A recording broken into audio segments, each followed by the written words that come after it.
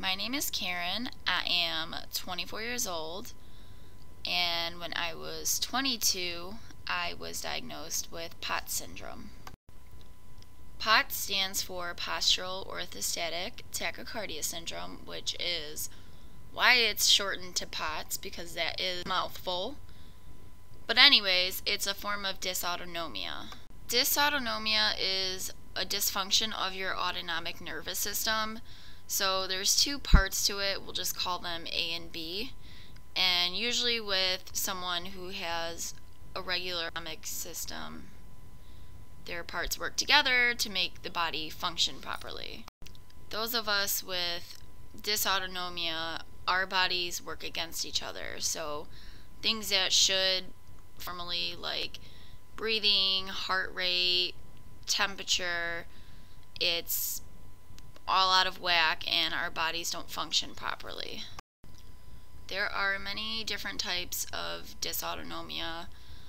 Do have the same symptoms, and they can be anywhere from rapid heart rate, shortness of breath, lightheadedness, dizziness, brain fog, tremors, nausea, headaches.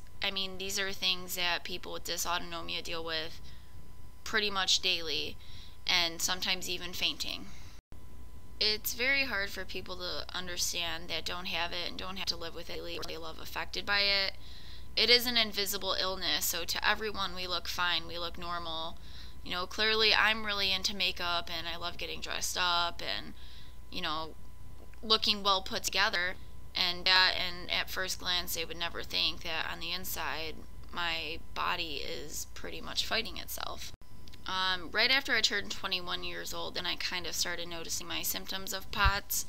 It started with I was waking up feeling tired most throughout the day, and at this time I was bartending maybe 4 days a week, and to myself being 21 years old, I used to go out partying and I thought I was pretty much untouchable with anything. I then started to get chronic stomach aches, and then I was constantly waking up with migraines every morning. And every time I went to any kind of general physician, they would just tell me, you're young and you're going through a rough time, you're not sure who you are, you're probably just having really bad anxiety. Then things started where I was getting stomach pains to the point I couldn't even function, and I was constantly getting dizzy, and anytime I went to a doctor or in a hospital, they would just tell me I'm fine, all of my lab results look good, and just send me.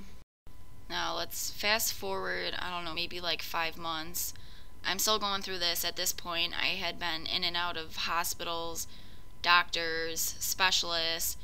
I've had pretty much every major test done, and I was feeling alone, and people in my life started to not believe me and thought that I just needed help. I ended up quitting my job as standing up I would have heart pains and rapid heart rate and foggy all the time. And I just remember one day my sister and I went to Walmart, and I literally just passed out in the parking lot. My heart just shot through the roof and I just passed out. I went to the hospital and they literally told me that I had a panic attack and that I needed help. And after this, I just sat on my mom's couch. I moved back home and I didn't do anything. I sat there and cried because no one could figure out what was wrong with me. I had been to every kind of specialist that you could think of. I had every test done. I had EEGs, CAT scans, MRIs, and nothing was being found. I pretty much went through this 6 months out of being old, and now let's fast forward to November when I was 22.